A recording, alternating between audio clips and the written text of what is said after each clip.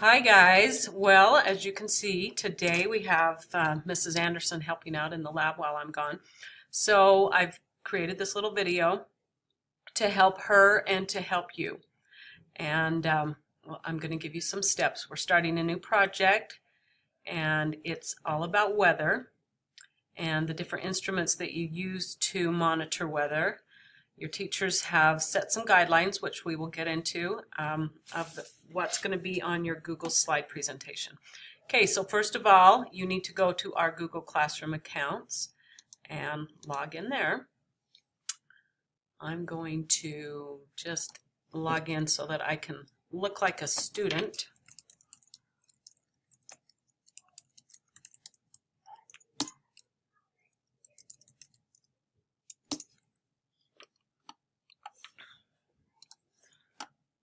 We're going to Walker North Computer Lab, and you're going to see your assignment. Before we begin, I'm just going to quickly read through the instructions. So this is weather and instruments. We're going to use the slide presentation. So below are 3 links. The first one is the link to your slide. You can use the Explore button to research different weather instruments and also cloud types. The middle link is a slideshow that you must watch first, and Mrs. Anderson's going to play that on the screen for you. The last link is a list of instructions and links to sites that you can use in your research. Okay, you need to be sure to copy the URL of the resources that you use. The URL is this address bar up here at the top, and put it on your slides, okay? The things that you're going to need on your slide, you're going to have to talk about barometer and air pressure, wind vane, and the direction that the wind blows, a nanometer that monitors wind speed, rain gauge, a collection of water, rainwater measured, and the cloud types. Okay, so we're going to click open. That's going to open your assignment. And I put the link to your individual Google Slides.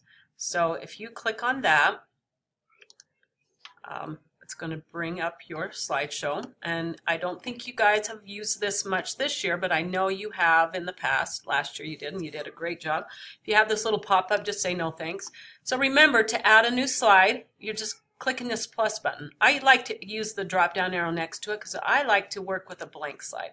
So you're going to use like 5 or 6 or 7 slides. Your first one's going to be the title slide, and your last one, that's the one I want to talk about. The last one, and you can go over here to layout and just add your title. That one's going to be your sources. Okay, this is where you're going to paste all your URLs, all the sites that you visited. Your first one's going to be your title slide. So maybe you want to title it The Wonderful World of Weather, or whatever. The Wacky World of Weather, weather. Your name. Okay, remember on a slide you can change your background. You can add a picture.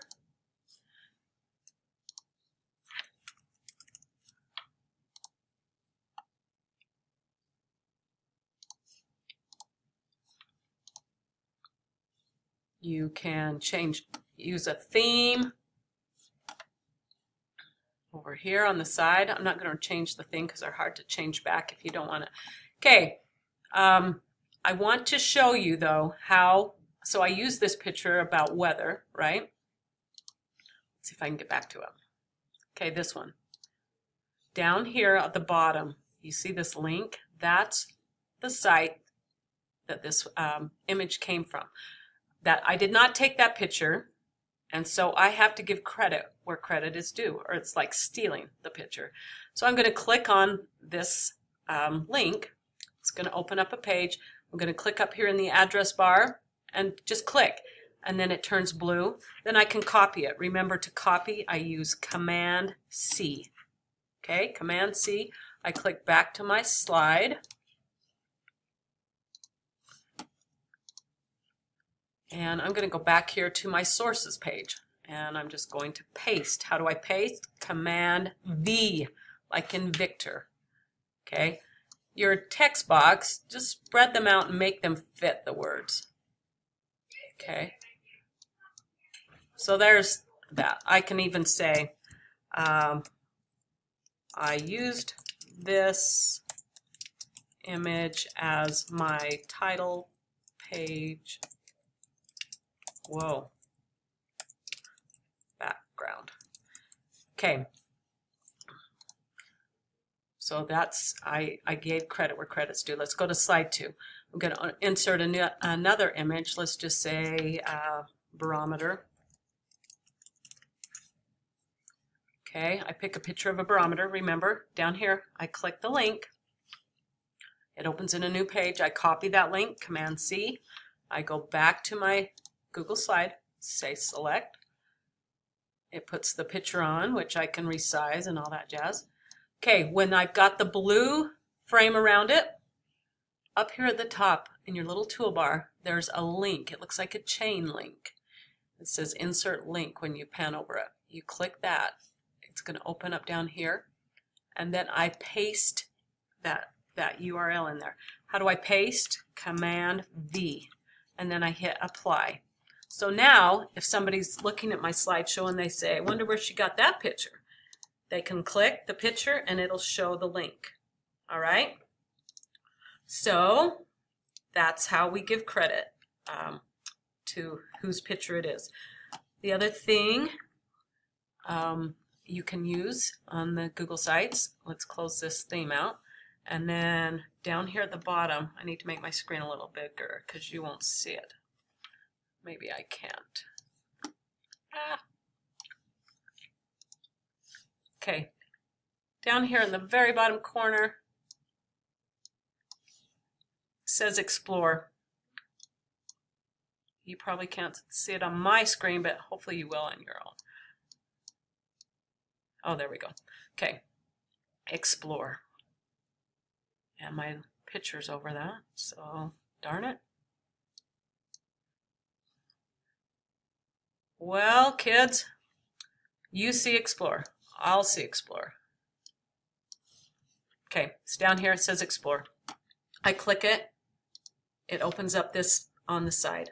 So maybe I want to type in weather instruments.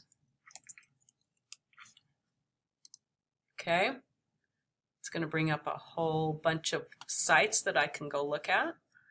This one, weather instruments for kids. And there's some information, right? So if I used any of the information on this website, what do I need to do? I need to go to the top, my screen up, Command C, click, make it blue, Command C, go back to my last page, and Command V. I'm pasting it because I'm going to use some information about, where was that? About the thermometer and how it's used, okay?